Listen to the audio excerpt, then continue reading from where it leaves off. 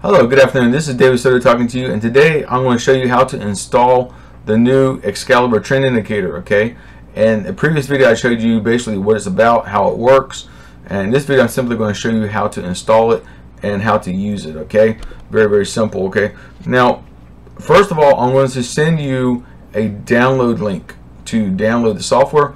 Once you have the download link and you download it, you'll have a self-installation file. It should be .exe. I think it says Excalibur.exe, something like that. So download the file. You can download it to your desktop, your documents, wherever. Just make sure you remember where you placed it after you downloaded it, okay? And in this example, I simply download it to my desktop, and I have it right here in the middle of my desktop so you can see. And just click on it, and it's going to ask you, do you want to continue? Hit yes, and then it's going to go through this installation wizard, okay? Now, one thing to note before you go through this wizard is that if you have any of your MetaTrader platforms open, okay, make sure you close them out first, all right, or else you will not be able to go through this wizard, okay? And also, just so you know that as of right now, this only works on MetaTrader 4, not 5, okay? In the future, I plan on trying to make this for MetaTrader 5, but for right now, it's only MetaTrader 4, okay? So anyhow, if you click next, I want to show you this. Click next, and you do have a MetaTrader platform open and running, you will get an error message like this, okay? And this simply is just telling you that you need to close out any other MetaTrader programs, and then you can continue, okay? So if you click OK, it'll just keep showing the same message. So figure out which MetaTrader platform you have open. For this example, I'm using Trader's Way, so I have it open. And I'm just going to close it out, and then if I click continue, then I'm able to continue, right? So this next window just shows you some basic information about this indicator, how it works, okay? You can read this on your own. I'm not going to read it now. Click next, and then here's the end user license agreement, which is just some basic information saying that you will not copy this and distribute it, blah blah blah. So click I accept, and then click next, and then choose which MetaTrader platforms you want to install it on. I don't care if you install it on all of them or just one. It doesn't matter to me. But just pick the one you want. For this example, I'm only going to choose the Trader's Way, okay? And then hit next, next, and then done, okay? It should say done right here on the bottom. As you see, it took like maybe 2 seconds to install. And then click next. And then I like to go ahead and check. This box right here says run the MetaTrader platform after installation. Click finish, and what's going to happen is it's going to reload my MetaTrader trade terminal. Okay, so now let me get this password real quick. Hold on. Okay, so I got the password inputted and loaded here. I just paused the video so you don't see my password, and then and then I got a basic chart open right here. Alright, and actually I'm going to close this and open up a default chart like Euro USD, just so you can see from scratch, alright, how to install this. Alright, now on the left hand side under your navigator pane here, okay, you should have a file that says Excalibur trend indicator, okay? Click on this, okay, and drag and drop it. Alright, now you can go through all these about, comment, input, color, whatever. The only thing you need to be concerned about is your inputs tab, and I have all these notifications set to true by default. These are only options you have. I made this very simple to use, and you can turn these on or off, but I would highly recommend keeping your push notifications on, so this way you can trade on your cell phone, okay? This will not install on any mobile platform, just so you know, but you can get push notifications sent to your cell phone, and you can trade directly off your cell phone using the mobile MetaTrader application. Okay, now the only thing you're required to do here is input a password that I will supply with you. Okay, so in this example I already have a password saved, and I'm just going to load it real quick and click load, and then go here and click OK. Now once you have your password in here, it works, click on the save right here, and then you can save it in your documents wherever, and just type in the name. You know, you type in password, oops, or Excalibur, you know, something along those lines. All right, something like that. I don't care. And then save it. I'm not going to save it for this video. And then click OK. And then what it's going to do is going to load red and blue arrows, as you see here. And that's it. All right, that's all there is to it. Very, very simple. Now, in this example here, default is 1 hour chart, as you see here. And you notice what I recommend. This is what I recommend. Do not use any stop loss or take profit. Okay, just enter on one arrow and close the trade on the opposite arrow. Okay, this way, you know, you're not having to worry about your broker detecting your stop loss or take profit. All right. If you follow my method, you'll get the maximum amount of pips. All right. So if on your cell phone, for example, if you get a buy signal, do not place a trade right away, okay? Because it may possibly repaint. All right. 1 hour chart doesn't repaint that much, but it can, okay? And it will sometimes. So what I recommend is wait to the next candle before you enter the trade, okay? Wait at least one candle, maybe even 2 candles. It won't hurt. And then enter the trade. Okay, and then just wait for the next signal to close. All right, so if example here, let's say I'm going to use this one here for example, but let's just say where's that?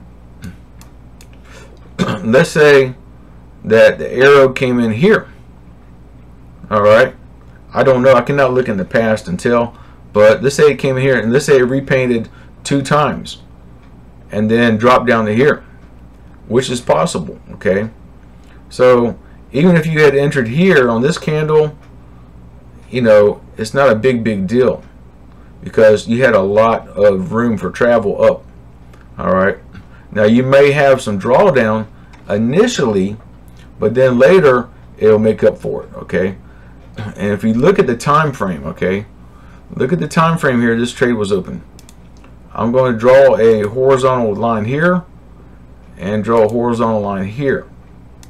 Okay, so we're looking at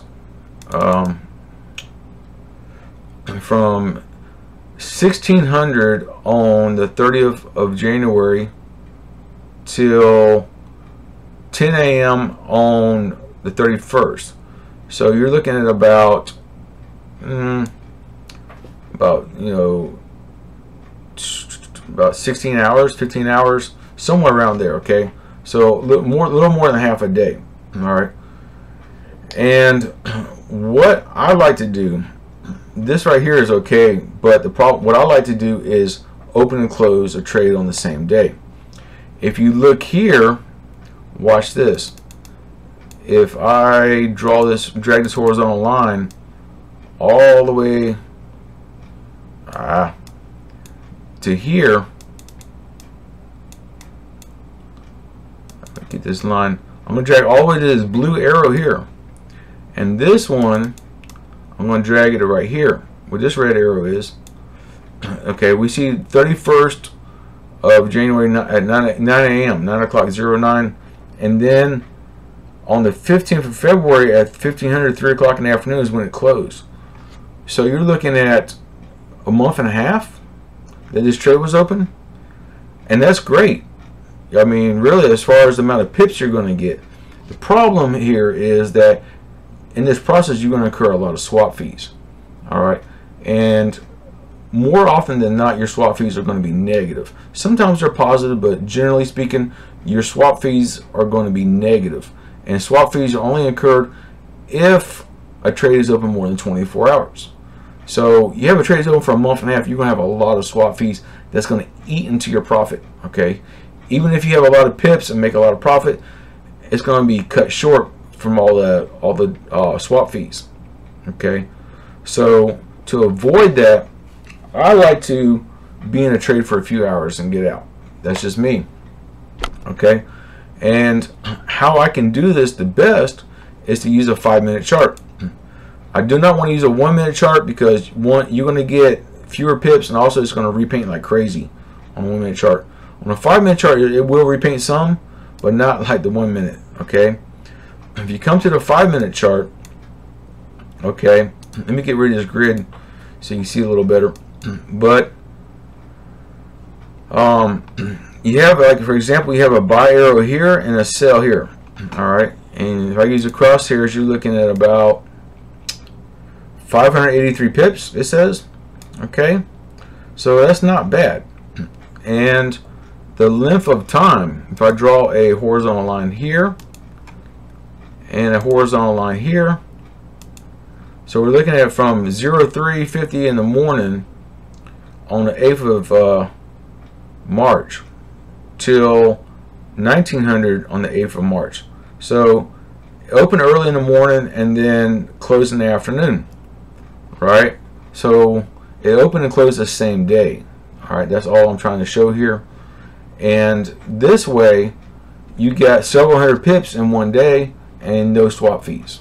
All right, how easy is that? Now what you're going to occur, you're going to definitely have some repainting issues going on if you use a 5-minute chart, but it's okay. What I recommend, okay, for example, let's say, I don't know for sure, looking in the past, don't quote me on this, but let's say the first blue arrow came in, you know, right about here on this candle and repainted several candles over. I don't know, it could repaint 3 or 4 candles and eventually drop down to this level. Okay, so you know, drop from here to there. How far is that down? You know, it's not that much further down. All right, and finally it dropped to this, and this was the last of that it repainted, and then you had a whole uptrend after that. And technically, you see here there was another arrow. Okay, this was actually your point of entry right here. I didn't see that, but either way, now you could actually place 2 trades if you want, but I'm just trying to show you that you can get in and out the same day. If I open it up, let's see, if I draw this over here, okay, so we're looking at 9:45 p.m. on the 7th and close the next day.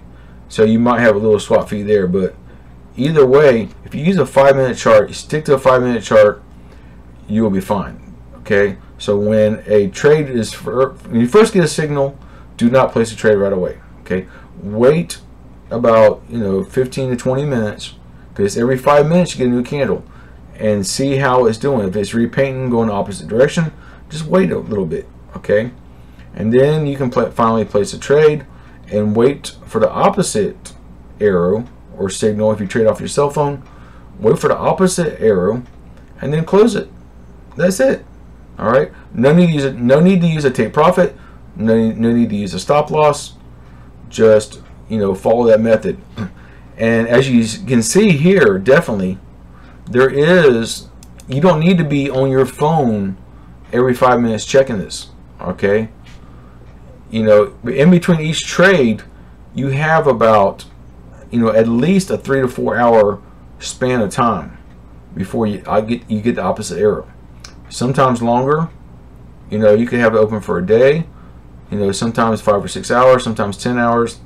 But the point is, you don't have to be checking this every 5 minutes. Okay, you can come back every hour and check on it. That's fine. Set your stopwatch.